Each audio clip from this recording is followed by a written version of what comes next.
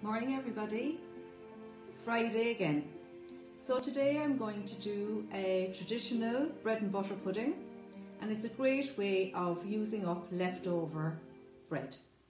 So for this I've cut up into triangles. I've about 8 to 9 slices of bread, butter them, cut off the crusts and cut them into triangles.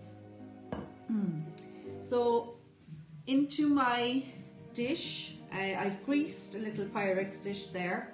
I'm going to start layering up my bread just randomly around the dish like this. And before this, what I did with my mixed fruit was I soaked it in boiling water, the zest and rind of an orange, and poured on some boiling water and left it for about an hour. And what that does is it plumps up the fruit and makes it nice and soft.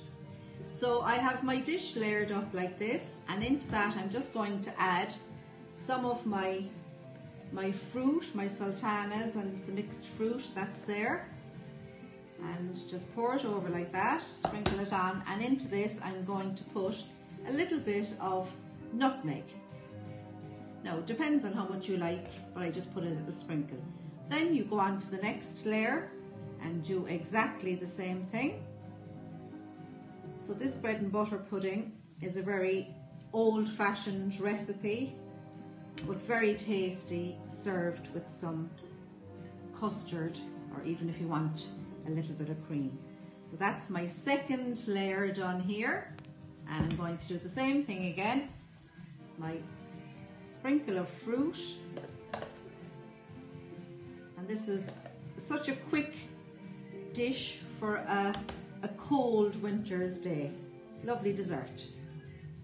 Sprinkle of nutmeg again, and we're on to our third layer, which is the top layer.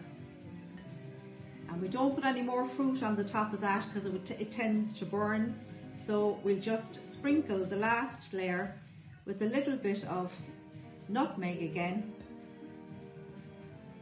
And if you like a little bit of sugar on top of that, just to make it a little bit more sweet, then you can do that. So I'll just show you that now. So that's your bread and butter pudding ready and layered up. So in my jug I have 250 ml of milk, 100 ml of cream, and about 2.5 ounces of sugar and 3 eggs. So all into the jug, just give them a quick mix around with the fork to make sure that all the ingredients are bound together. And it'll be like a kind of a yellowy colour at this stage. So all I'm going to do now to pour this in on top of my bread, and the mixture will come up to approximately the top of the dish. Now you'll notice that it actually soaks into the bread. That's perfectly fine. So here we have our beautiful bread and butter pudding ready to go into the oven. 180 degrees, which is about gas mark 4 to 5, for about 30 to 35 minutes until it's lovely and golden on the top.